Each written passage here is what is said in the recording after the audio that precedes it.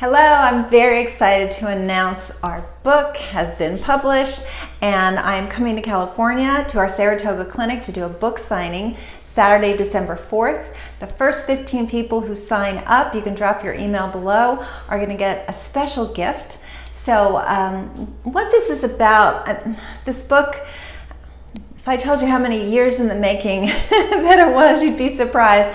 But it's really not the book that was in the making, it was the understanding of hiatal hernia syndrome. So what's key here, and you can see the various symptoms as I just showed you the book, but we're talking bloating and gas, we're talking constipation. So we're talking digestive symptoms, but then we're also talking about feeling shortness of breath and having panic attacks and having heart palpitations. You can't get a deep breath. You're lightheaded. There's 20 different symptoms that over a decade of working with this, probably more than that, we have put together into this syndrome that we have now labeled hiatal hernia syndrome. So very often, if you maybe have been evaluated for a hiatal hernia through an endoscopy with your gastroenterologist, maybe you were told you don't have one. In this book, we describe how they can move up and down and you can miss them.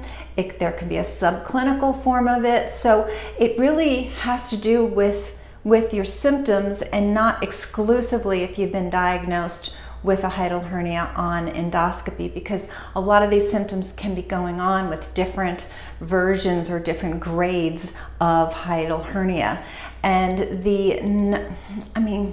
if I could only tell you half of the number of people we hear from around the world saying, oh my gosh, this is me, and I've been searching and searching and searching, and I wake up in the middle of the night and I can't breathe, and I never know when this anxiety attack or panic attack is going to come upon me, and I get these heart palpitations, and I keep going to the cardiologist, and they say there's absolutely nothing wrong with your heart, and it's like, well, that's fine, but my heart is beating out of my chest, and it's coming from this problem. The great news about having a hiatal hernia is that it's completely fixable unless it's surgical, which is not the category that we're discussing at all. So there is such a gross factor of the stomach being above the diaphragm that surgery is the only alternative.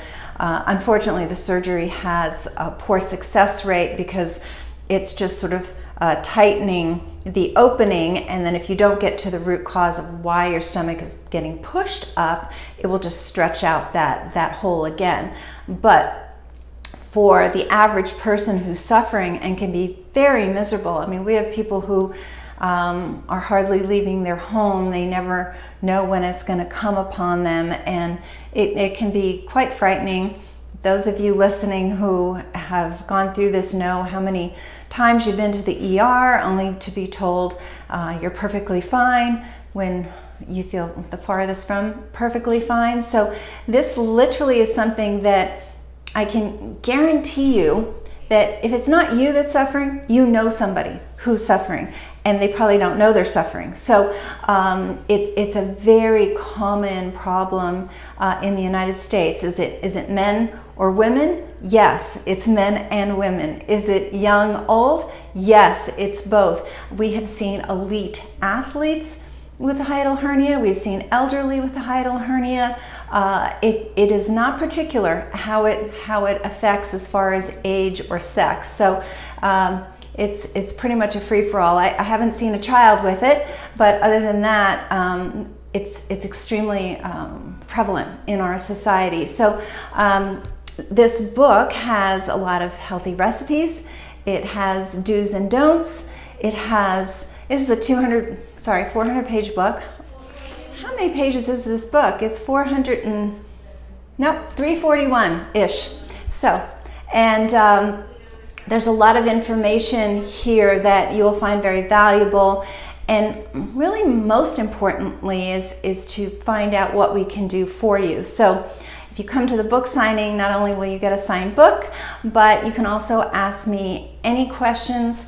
And along with our doctor of physical therapy, who has really gotten her eyes open to all that hiatal hernia syndrome means, and she can explain what she does working with your diaphragm. And so there's an internal type of treatment as far as working with your digestive tract, and then there's a structural treatment. We have a new doctor who just joined staff, and she realized just a few days ago that she has this.